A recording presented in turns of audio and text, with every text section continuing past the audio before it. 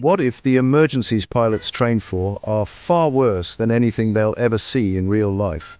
Because before they ever fly you with passengers, they must survive scenarios designed to break them.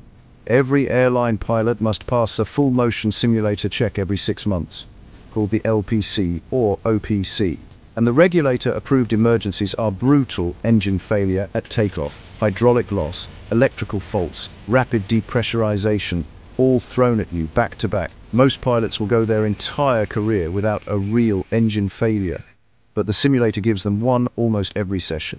They train wind shear escapes, high-speed rejected takeoffs, severe turbulence and stall recovery, all under pressure.